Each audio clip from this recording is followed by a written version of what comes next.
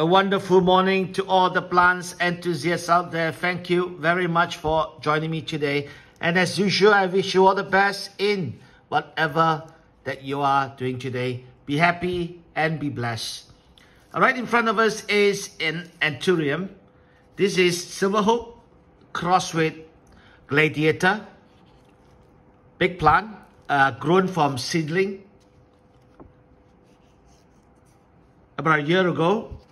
And this leaf is huge. Check it out, right? I just measure it from one end to the other. It is 15 inch. This is the flower.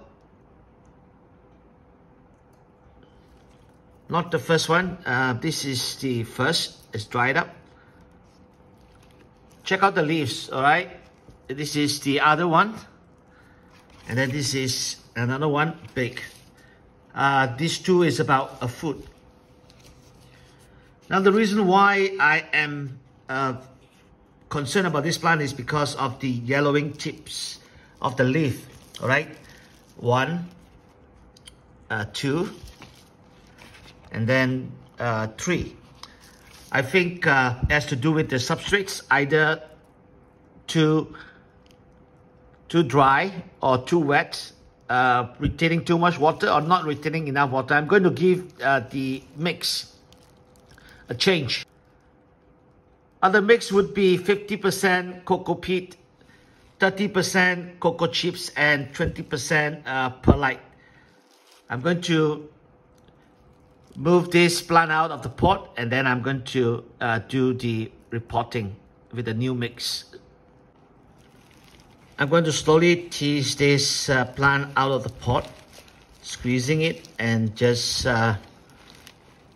pull it out. It's as simple as that.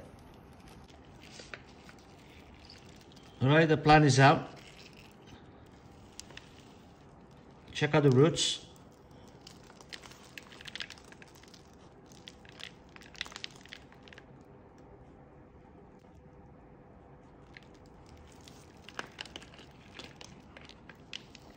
Lots of roots. But the trunk is, I'm going to check the trunk out just in a little while. The trunk is not that thick. That's my concern. I got most of the substrates out from the root ball. Check out the roots. Looks quite good. It's all white. So there's no rot that is involved. Just that the trunk is not as big as I want, because this is about a year old. Okay, it's pretty small in comparison to my palm. I would have preferred to be double the size. All right, these are the substrates.